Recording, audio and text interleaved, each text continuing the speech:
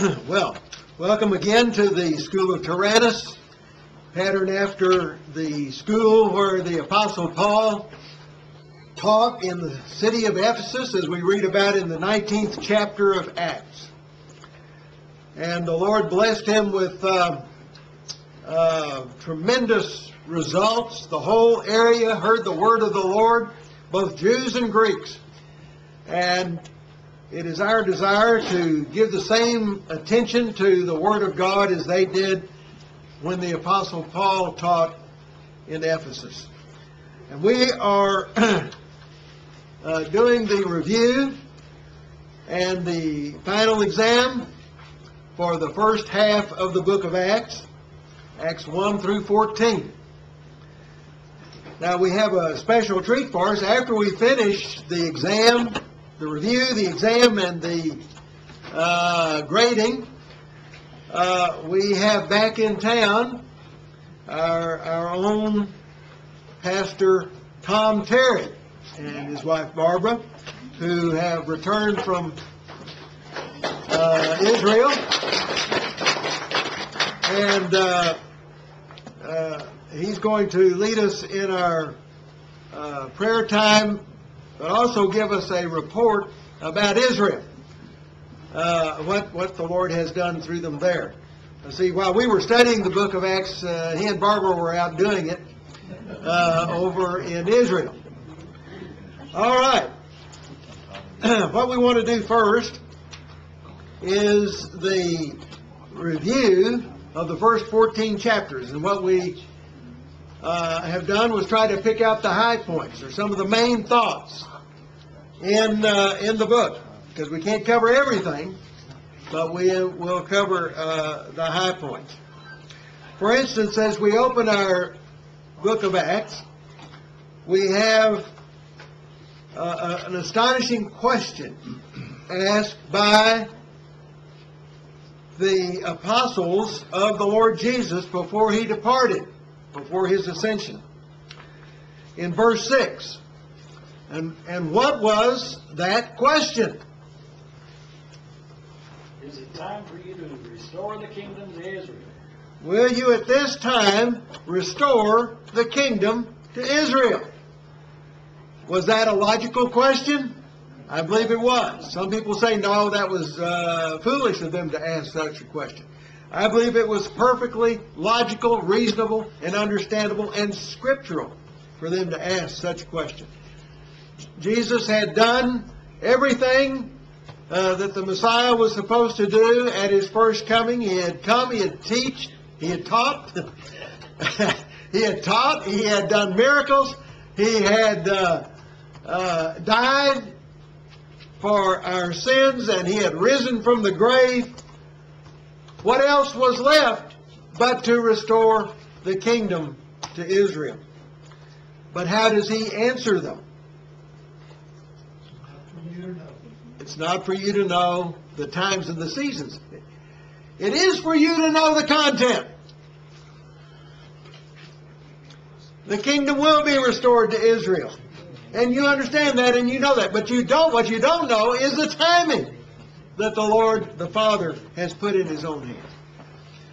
And so he tells them, as far as what you're concerned about, you go back to Jerusalem and receive the Holy Spirit and be witnesses to me in Jerusalem, Judea, and Samaria, and to the uttermost parts of the earth. Okay? And that is another point there. He tells them the Great Commission.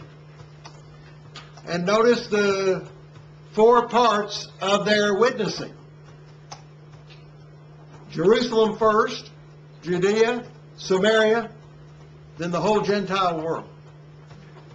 And they were responsible for that commission. And aren't you glad that they took it seriously? Amen. And the gospel indeed has come to the uttermost parts of the earth, from Jerusalem to Texas and many other places.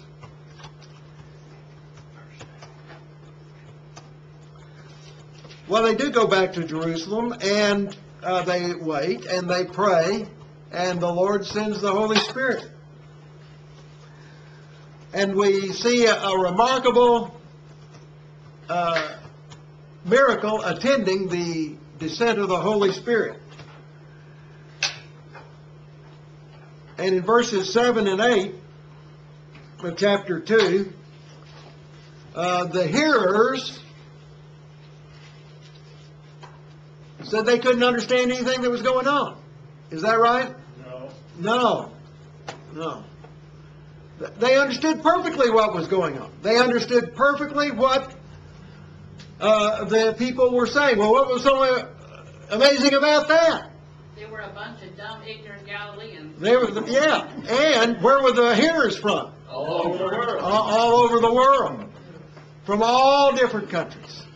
And they heard in their own language, their own native tongue. Of course, everybody spoke Greek. But they heard in their own native tongue the message that the Galilean disciples were speaking about the Messiah, the crucified and risen Messiah, and 3,000 people were saved.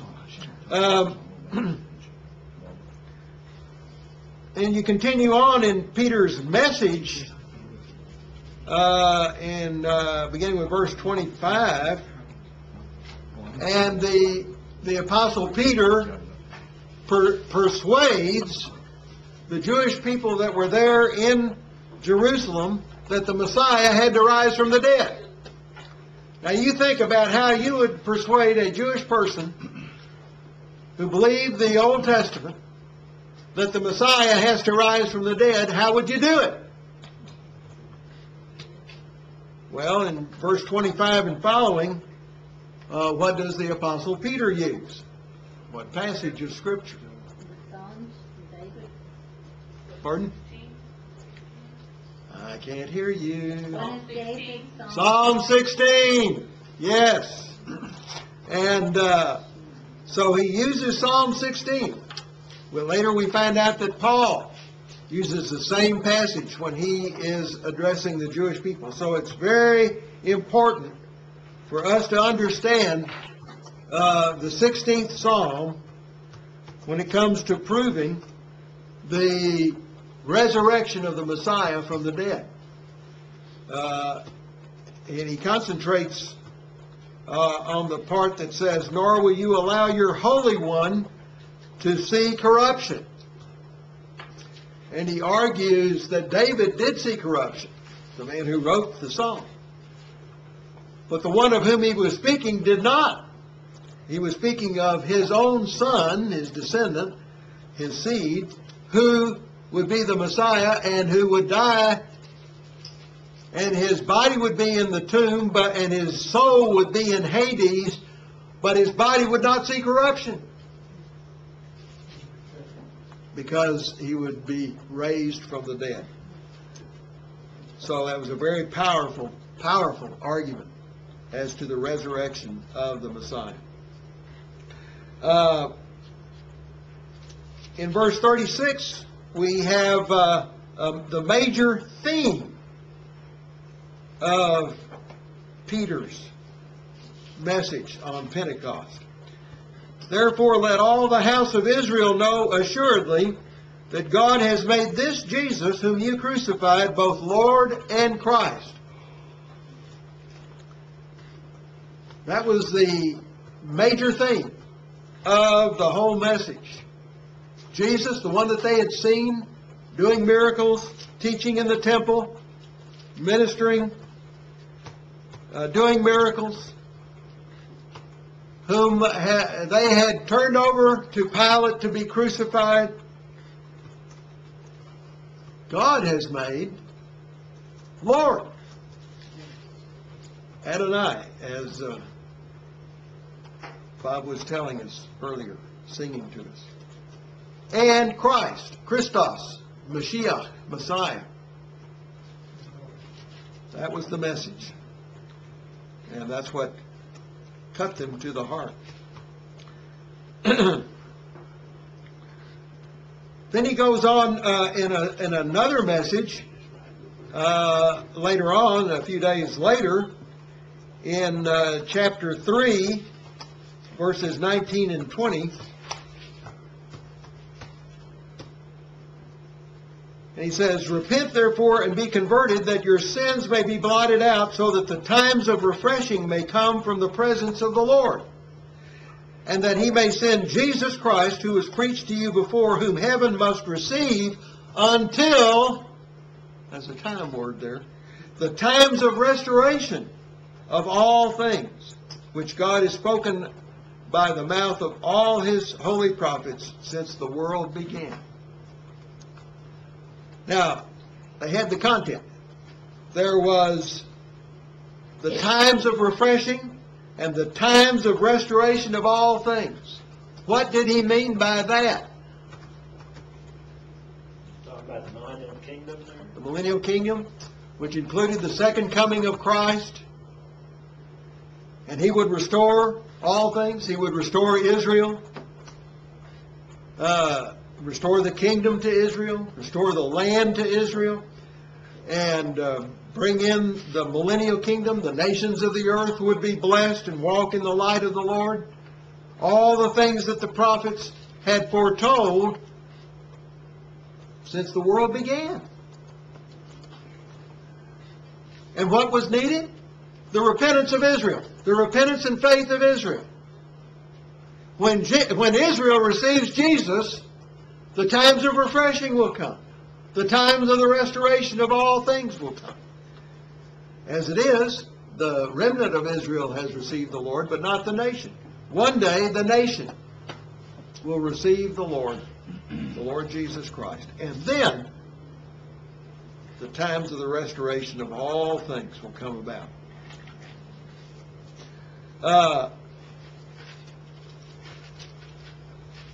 In chapter 4, verses 1 and 2, "Now as they spoke to the people, the priests, the captain of the temple, and the Sadducees came upon them, being greatly disturbed that they taught the people and preached in Jesus the resurrection from the dead." So what was it about their message that caused the people, the captain of the priest's guard and the priests, to arrest him? They were preaching resurrection. Yes. In Jesus, the resurrection. Yeah, the Sadducees didn't believe in resurrection. They didn't like that. In the name of Jesus. Yes. Question, Pardon? what was the comment? The response was they were preaching the resurrection, and in Jesus was the resurrection. The disciples were teaching that? Yes. Peter and John, specifically. And they were greatly disturbed about this. Why? Because they thought they had done away with Jesus, that he was an imposter, that he was a false Messiah, that he was a blasphemer. And they were convinced that they had gotten rid of him. Now they're saying that he is risen from the dead, and that they are preaching the resurrection through Jesus. So they had them arrested. And verses 10 through 12, when they stood before the Sanhedrin, Peter said in verse 10 of chapter 4, "Let it be known to you all, and to all the people of Israel," this is still concentrating on the Jewish people, on the message to Israel, "that by the name of Jesus Christ of Nazareth, whom you crucified, whom God has raised from the dead, by him this man stands here before you whole," a man that they had healed. "This is the stone which was rejected by you builders, which has become the chief cornerstone. Nor is there salvation in any other, for there is no other name under heaven given among men by which we must be saved." So, how would you characterize Peter's message to the Sanhedrin. Not very inclusive, Not very inclusive. By meaning what? meaning that they weren't including all the other ways to get to heaven. Yes. Only one. There's only one way to get to heaven, and what is that? That's Jesus Christ. Through Jesus Christ, crucified and risen. Well, besides, not only was he not feeling apologetic, he was in their face about, yeah, I'm preaching the resurrection, it happened. Yes. The comment is that he was not apologetic, and he was in their face, as it were, saying, yes, it has happened, and even though you crucified him, he has risen from the dead. And he is working miracles today, as they had witnessed before them. Then in same chapter 4, 27 and 28, the people are praying to the Lord, and in this prayer they mention who is responsible for the death of Jesus. For verse 27, for truly against your holy servant Jesus, whom you anointed, both Herod and Pontius Pilate, with the Gentiles and the people of Israel, were gathered together. So who's responsible thus far for the death of Jesus? Everybody. Israel, the Gentiles, the specific kings, Herod, Antipas, and Pilate, the procurator. Then verse 28, to do whatever your hand and your purpose determined before to be done. So who else is responsible for the sacrifice of Jesus? God the Father. He planned it from the beginning. He orchestrated it. He accomplished it. And even though these people are responsible for their deeds, including us, this was a divine purpose that was absolutely necessary for salvation to be accomplished.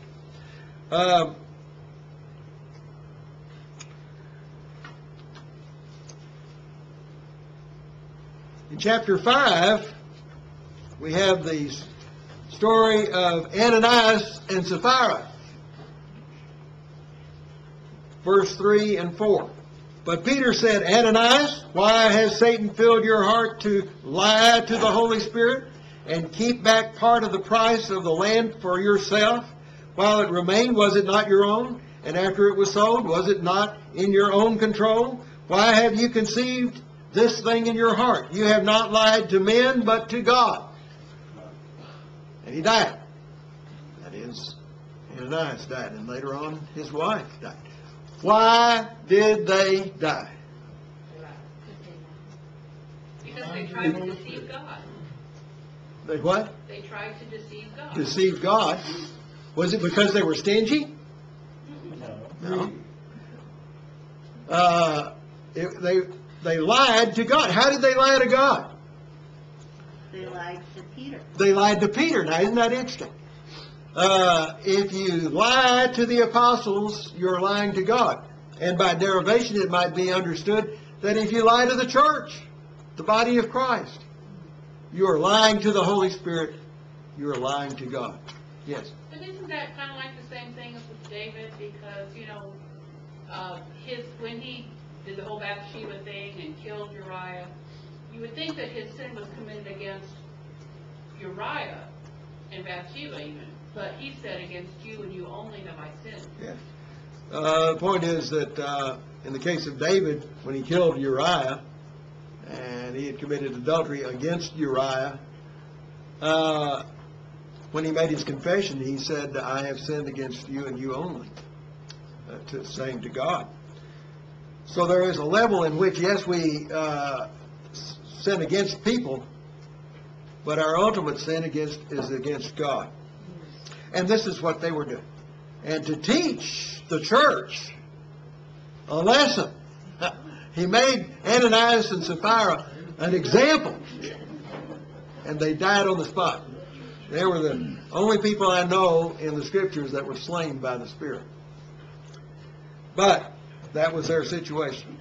And it made them fearful. It made them very. They were dealing with serious stuff here with this new entity, the body of Christ, which was in its infancy, and which may have been looked upon as being a rather insignificant thing. The Lord was demonstrating was a very real thing, and was not to be trifled with. Okay. Then we have another confrontation with the Sanhedrin in chapter 5, verse 28.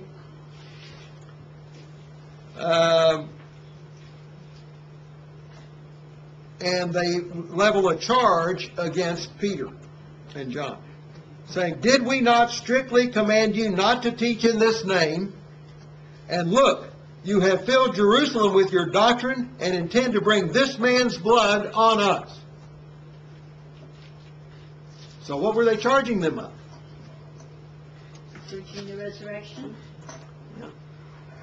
The resurrection, and they were preaching in whose name? Jesus. Jesus. In this name. We told you not to teach in this name. That's when you don't want to mention the name of the person, like this woman or something like that. This name. You are not to preach in this name. And you're trying to make us guilty of this man's blood. Well, they were somewhat true in that charge. And they were guilty of this man's blood, Christ's blood. Okay, just as we all are. But we are not all equally innocent. We are all equally guilty of the blood of Christ. If the Scriptures teach us anything, they teach us that. Then we go into chapter 6, and we see a division of responsibilities, a division of labor. And we see it spelled out in verses 3 and 4. "Therefore, brethren, seek out from among you 7 men of good reputation, full of the Holy Spirit and wisdom, whom we may appoint to this over this business." Now, what business was that? Taking care of the widows. Taking care of the widows and making sure they got their portion of the meal that was being served at lunchtime or dinner or whatever it was. That was their business. And what kind of men do you need for that service? Holy men. Holy men. Wisdom. Full of the Holy Spirit. Wise. Good. To make sure that the widows got their food. This, again, is teaching us that any business of the body of Christ is serious business and needs to be done by serious people who are committed to the Lord. You don't just drag somebody off the street and hire them and say, "Well, let's do this. You do that." To do anything in the body of Christ requires men who are full of the Holy Spirit and of wisdom. And then what will the apostles do? Verse 4. "But we will give ourselves continually to prayer and to the ministry of the Word." And that was it. Some people were making sure that the widows got their food, and others were responsible for prayer and for the ministry of the Word. And that's what the apostles were doing. They were teaching the Word of God and praying for the Lord's guidance. And that's a different business. That's a different ministry. That's a different work. But what the men did, the 7 men, was a ministry also. A ministry for the Lord. The Apostle Paul talks about being sure to take care of those who labor in the Word. Labor in the Word. And that's what the apostles were doing, laboring in the Word. Ministry of the Word. Okay. That was their division of labor.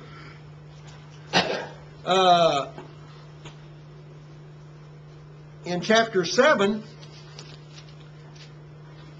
we have in verse 13, we have in this whole chapter Stephen's message before he was stoned to death. And he became the first martyr of the church. And in verse 13 is the first mention that Stephen makes of Israel in their past history rejecting one of the Lord's prophets the first time, and then on the second occasion accepting him and receiving him and being reconciled to him. In this case, it is Joseph. Verse 13, and the second time Joseph was made known to his brothers, and Joseph's family became known to the Pharaoh. They were now reconciled. Whereas before, years ago, Joseph had been sold by his 11 brothers into slavery. They had rejected him. He was a dreamer. He was a dangerous brother. He was unwelcome in the family, and they kicked him out. Now he is the vizier of Egypt, but he welcomes them and they are reconciled. So there is the first example of a prophet that was rejected the first time, accepted the second time. And in verse 35, we see the second example.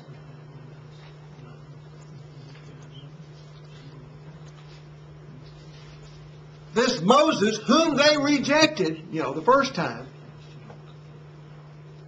as their deliverer, saying, who made you a ruler and a judge, is the one God sent to be a ruler and a deliverer by the hand of the angel who appeared to him in the bush.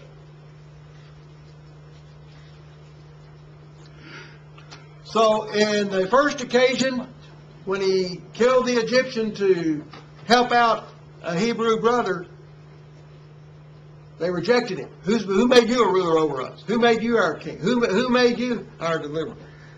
Now, the second time, with signs and wonders and so forth, Israel received Moses, and he led them out of Egypt. And then in verse 51, Stephen says to his audience of Jewish people, you stiff-necked and uncircumcised in heart and ears, you always resist the Holy Spirit as your fathers did, so do you. By rejecting Jesus, by rejecting his death, his resurrection, his ministry, and his apostles and teachers and witnesses and disciples, you are resisting the Holy Spirit just as much as your fathers did in Joseph's time and in Moses' time. And this is a Jew speaking to a Jew. This is an in-house thing. And he's saying you're doing the same thing. Rejecting Jesus at his first coming. The implication is you will receive him at his second coming. In chapter 8, verses 14 and 15. Now when the apostles who were at Jerusalem heard that Samaria had received the word of God, they sent Peter and John to them, who, when they had come down, prayed for them that they might receive the Holy Spirit.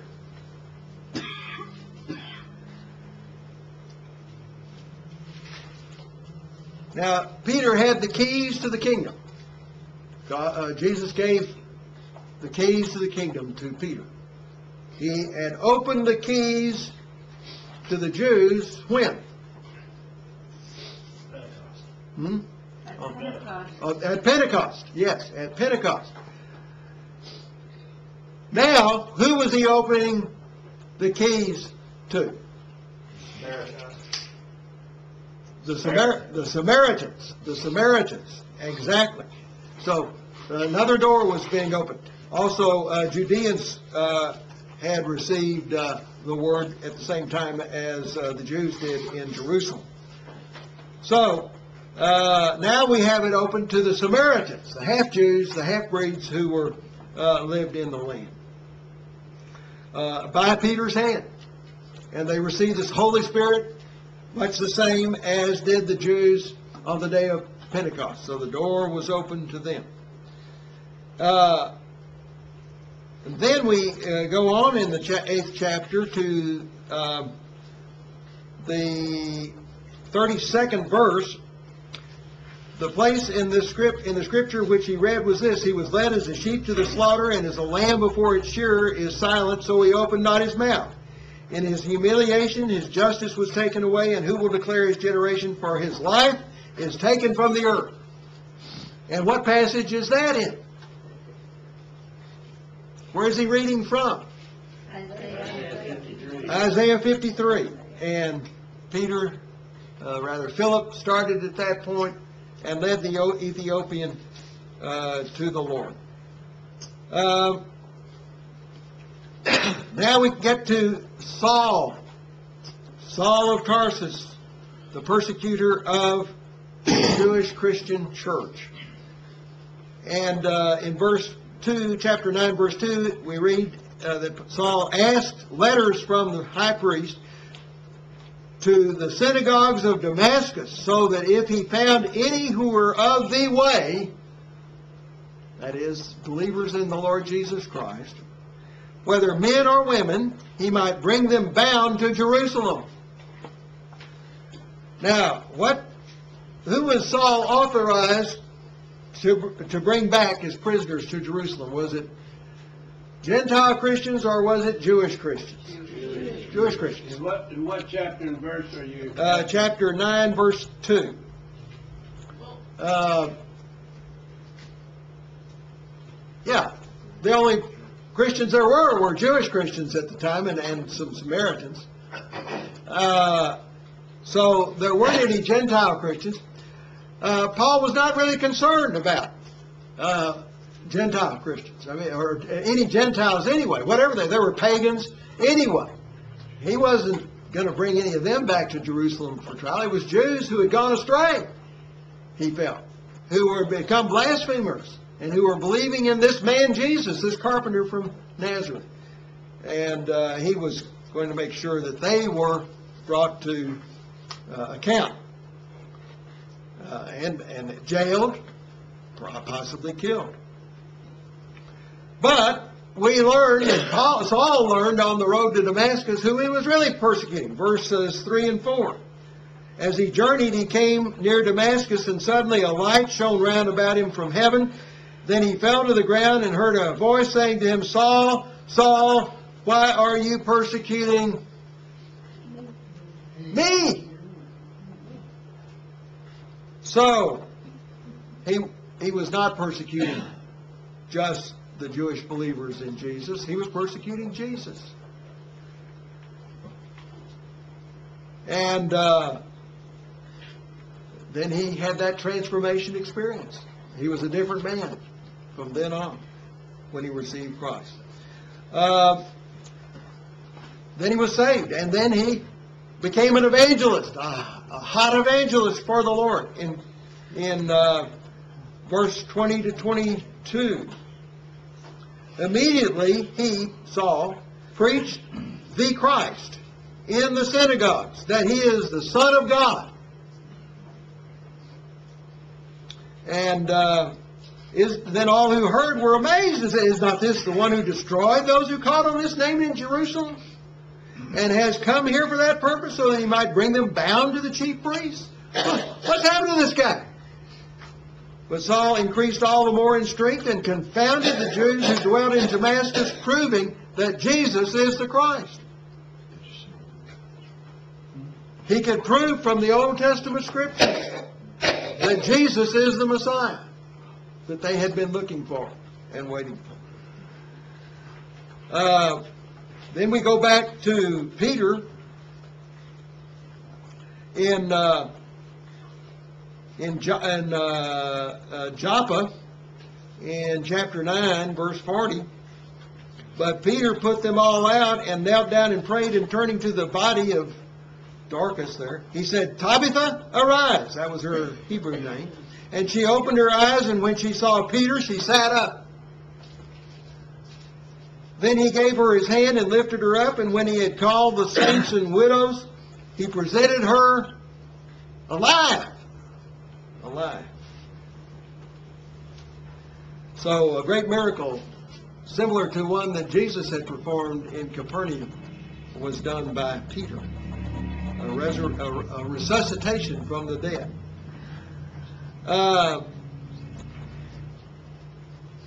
Then we get in chapter 10, we see the first Gentile to come to the Lord.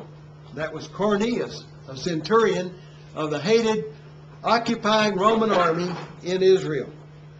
But this man, verse 1 in chapter 10, there was a certain man in Caesarea called Cornelius, a centurion of what was called the Italian regiment, a devout man, and one who feared God with all his household, and who gave alms generously to the people of Israel, and prayed to God always. Remarkable Gentile man for a soldier. He was close to God, the God of Abraham, Isaac, and Jacob. Even though he was certainly not a Jew, he was not a proselyte, but he believed the Word of God that he had. And that committed him to God, and God sent Peter to him, who had to have his own transformation. Verse 44 of chapter 10. While Peter... So wait a minute. In chapter 10:17, I'm sorry. Now while Peter wondered within himself what this vision would mean, which he had seen meant, behold, the men who had been sent from Cornelius had made inquiry for Simon's house, and stood before the gate. And they called and asked whether Simon, whose surname was Peter, was lodging there. They had come to take Peter to Caesarea. He learned from the vision that he better go with them, that what God had cleansed, do not call unclean.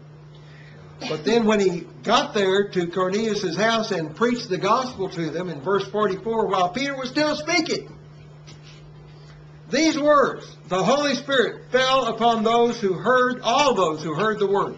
And those of the circumcision who believed were astonished, because many as came with Peter, because the gift of the Holy Spirit had been poured out on the Gentiles also. Okay, so then we have chapter 11, verses 2 and 3. Not everybody liked what Peter was doing. And when Peter came up to Jerusalem, those of the circumcision contended with him, saying, you went into uncircumcised men and ate with them. Ate with them. You really gone trade. You have really gone unkosher. You have really broken the law. What shall we do? But Peter, explaining to them in order from the beginning, said, and he gave the explanation to them of why he had done what he had done, and how the Lord had blessed. Then we have the story in 11:25 that Barnabas down in Antioch in Syria went to get Saul. Then Paul departed for Tarsus to seek Saul.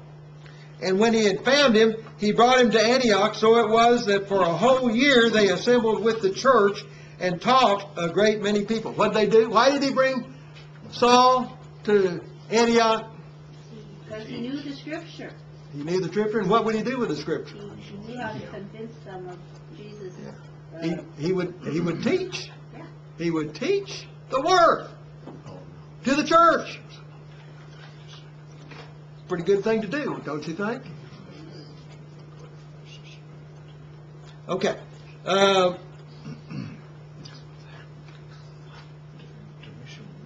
Then we have this peculiar story about Peter being in jail and being released by the angel and then coming to Mary's house. What was so comical, I won't read the passage, what was so comical about Peter at Mary's house? They'd been praying for his release and then wouldn't believe he'd been released. Yeah, they knocked on the door. He knocked on the door. They Rhoda saw him and came back and said, "Peter's out there." And they said, "No, he can't be." And they wouldn't let him in because they didn't believe it. And even though they had been praying for him. Okay. I've got to hurry here because we're out of time. But just bear with me for a second here. Then we have the death of Herod Agrippa, the first. How did he die? You remember that? He was speaking and had that great voice. And they said, "This is the voice of a God and not of a man." And he accepted their laudits and praise. And God proved he was a man because he died. He was a man, and how did he die? Worms ate him. Worms ate him. And this is confirmed by Josephus in his history. When we get now to the first missionary journey, we have Paul and Barnabas going to Antioch in Pisidia. And what method of evangelism did they use? First to the synagogue. First to the synagogue. It was synagogue evangelism, where they would proclaim the gospel to the Jews first. How did Paul prove that the Messiah had risen from the dead, and what scripture did he use? Psalm 16. Psalm 16, indeed. Just like Peter had used. They loved that passage. Jesus loved that passage. And it is something we should be fully aware of. What was the reaction on the second Saturday in Antioch when Paul and Barnabas were again in the synagogue? A whole bunch of people there, and the Jews got jealous. Yes. How many people? I don't mean a number, but the whole city, almost the whole city turned out to hear what they had said. What an amazing reaction just from 1 week in the city. What city? The city of Antioch in Pisidia. Then when they got to Lystra, they were worshipped mistakenly. When they tried to stop them from doing it, what happened to Paul and Barnabas? Did they try to make images? Huh? Did they try to make images of them or something? They stoned them. Yeah, they were fickle. And then coming back through the cities of Lystra and Derbe and Antioch and Iconium, what did Paul do to organize the churches? Appointed elders? Appointed elders in every church. And that was the only organization he gave them. He appointed elders in every church. Okay, well, that is the first 14 chapters of Acts.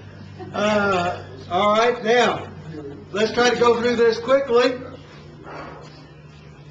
Number 1. Who got number 1? Nobody got number 1. Huh? All got it? Give me an example. George, did you get it? What? You at this time restore the kingdom. Yes, and how did he respond? Not for you to know. Yeah. Will you at this time restore the kingdom to Israel? And the Lord said, it's not for you to know the times. It is for you to know the content. The Lord is going to restore the kingdom to Israel. But you're not going to know the timing of it. And that is in the Father's own hand. It hasn't occurred yet. Number 2. Who got number 2? Oh, yes, ma'am, Mary. What's the answer? So all the All the people. Wait a minute. That's number 3. That's okay. We'll look at number 3. We'll go back to 2. What was the effect on the people of the Holy Spirit's bestowing tongues on the disciples? And everybody heard the message of the gospel in their own language, and they understood perfectly what was going on. Now let's go back to number 2. Who got number 2? Be witnesses. Be witnesses. Witnesses Even unto the ends of the earth. to the ends of the earth, but where first? Jerusalem, Jerusalem. Samaria, and Judea, Samaria, and to the uttermost parts of the earth. Are we in the uttermost here? Those are Jehovah's Witnesses. Yeah, no. They're Jesus witnesses. Okay. Yeah, look at it. Yeah. Okay, we did number 3. Number 4. Who got number 4? Psalm 16. Yeah, Psalm 16. Okay, you got that. Are you going to go home and memorize Psalm 16 so you'll be prepared to utilize it? you will Okay. not allow your Holy One to see corruption. There you go. All right.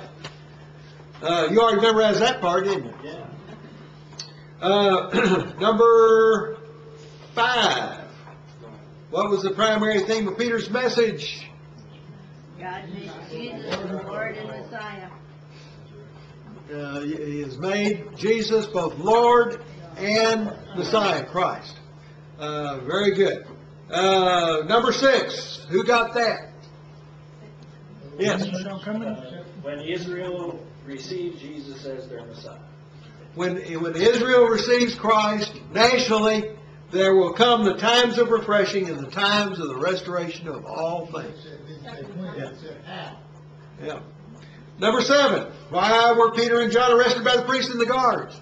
They were teaching Jesus. Preaching the resurrection. Preaching Jesus and the resurrection. Huh. That's enough to get you in trouble in some places, isn't it? Even today. Yeah. Even today. Absolutely. Number 8. What was Peter's basic message to the Sanhedrin? No salvation in any other one else. There is salvation in no other name except the name of Jesus. That's not very ecumenical, is it? Certainly not politically And it's correct. not politically correct. Is it scriptural? Yes. Would you rather be politically correct or scripturally correct? Yeah, that's what we're aiming for. Number 9, according to 4:27-28, who is responsible for the death of Jesus? Ultimately, God Himself. And who are listed? The Sanhedrin and the Jews and Herod and Pilate and the Gentiles. Israel And and the Gentiles and Ultimately, God God. Himself. And made Jordan. Yes. Okay. Number 10. Why were Ananias and Sapphira killed? Lied to God. Lied to God about their gift. Number 11. What was the charge that the Sanhedrin brought against Peter and John? Preaching in the name of Jesus after they've been told not to. Yeah. You're not supposed to do that, are you? And Peter asked him whether they're supposed to obey God or man. Well, who are we supposed to obey if there's a conflict? God. 12. How did they divide the responsibility between the apostles and the deacons? Apostles, they did the prayer ministry, and the deacons were to do distribution of the food. The apostles were to do prayer and ministry in the Word, and the deacons were to make sure that the widows got their portion of food. That was a big job. Needed good men to do that. 13.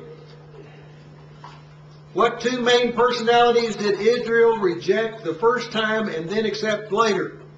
Joseph was the first one. Who was the second? Moses. Yeah, and that set the pattern for what they were doing about Jesus.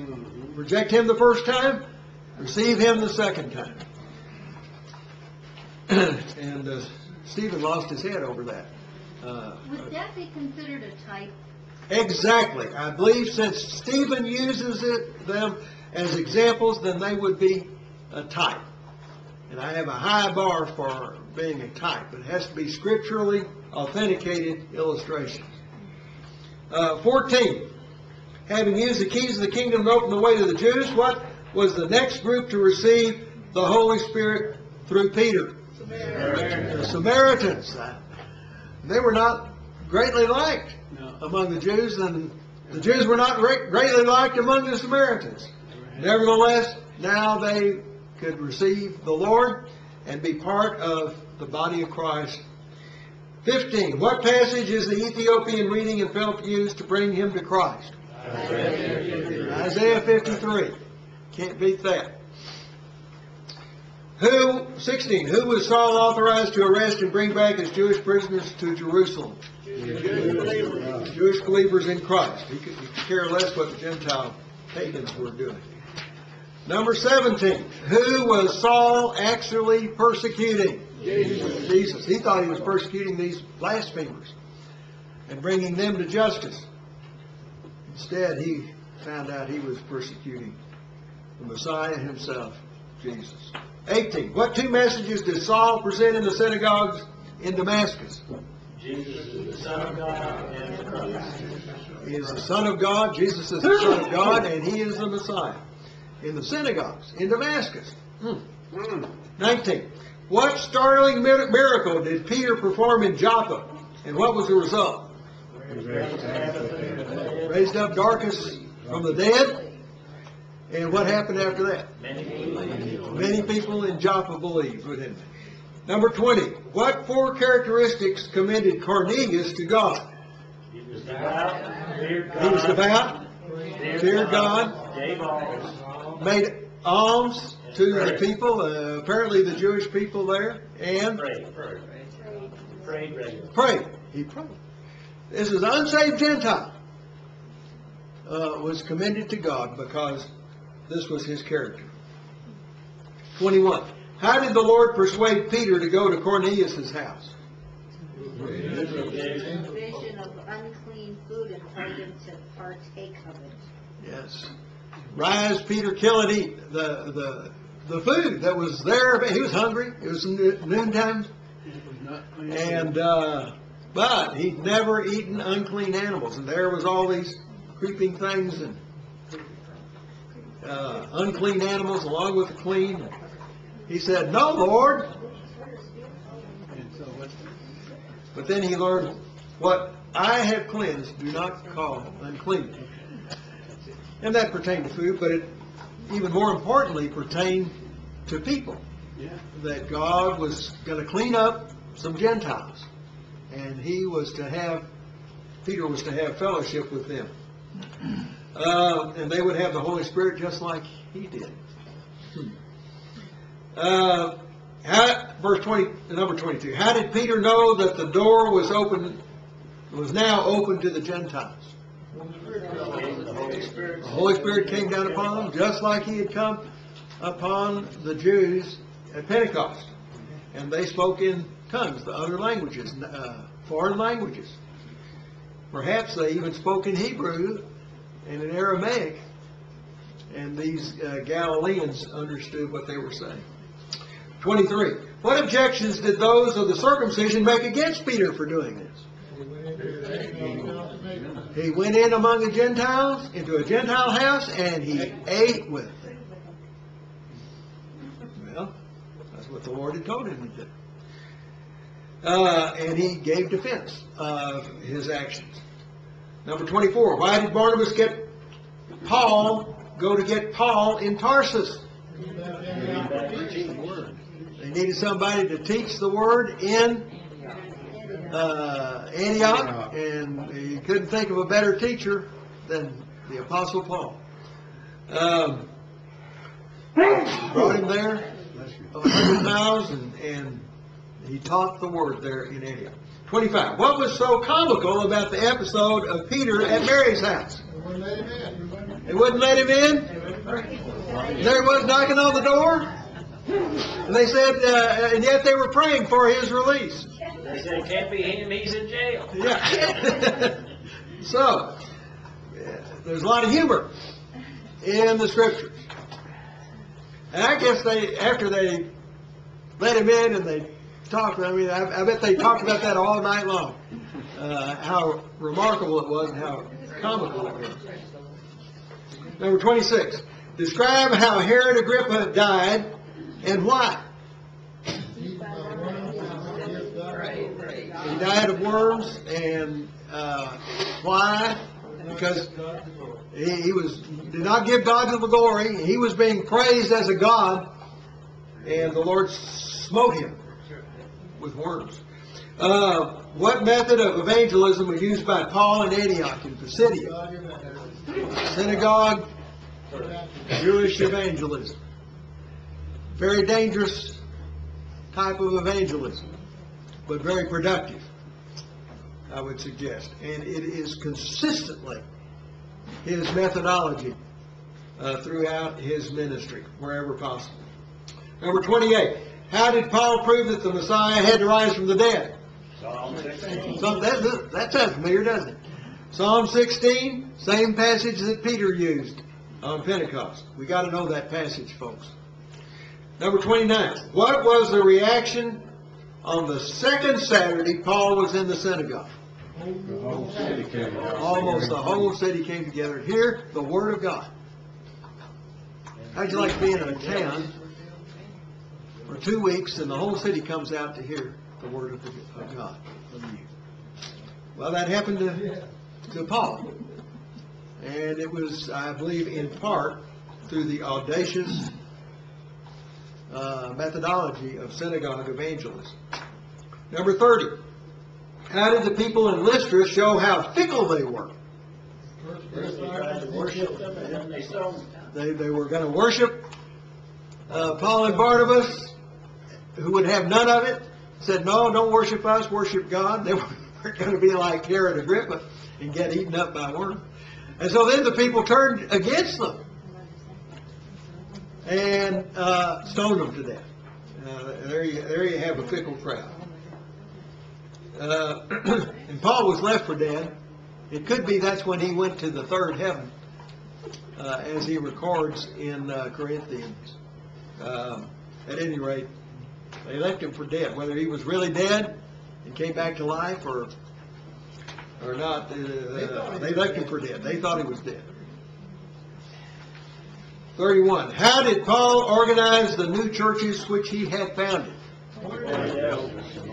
He ordained elders in every church. Plural. There's plurality of elders in each church. There's some debate about how many elders you can have in a church, or should have in a church. But, Paul appointed elders in each church. And that was the organization that led the church from then on. Now, they had other responsibilities, other jobs and so forth, but the elders were the key personalities and were responsible for leadership.